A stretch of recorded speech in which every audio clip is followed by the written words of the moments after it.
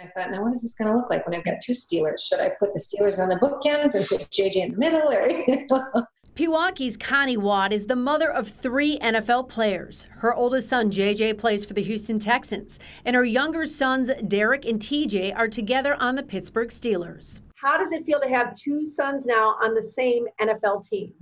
Incredible. What is the secret to raising 3 sons who've had success now in the NFL? Feeding them nonstop.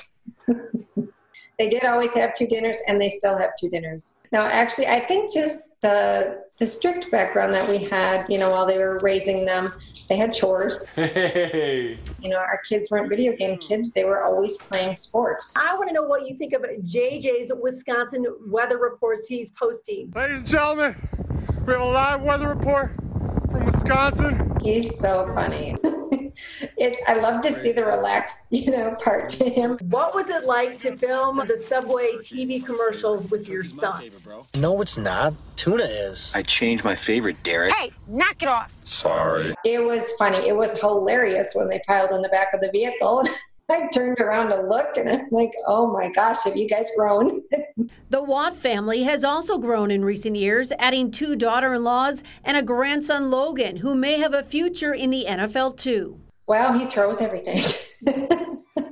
We throw a lot. But yeah, he's definitely athletic. I think he's big. He's definitely a big boy. He's got huge hands. Her 3 sons may be NFL stars, but they never forget their Wisconsin roots. Pewaukee has just been an amazing place to raise our family. We're going through pictures all the time, and looking back on those when they're little and seeing, them in their baseball uniforms or their little football uniforms and things. I think what's neat is that every time they come home, they want to go up to that football field, and they kind of go up there and just check it out. It's just like a nostalgia thing. It's neat. And Mom and Dad Watt admire what their sons have accomplished off the field. I'm most proud of them as people, genuinely giving back and just being good human beings, good mentors.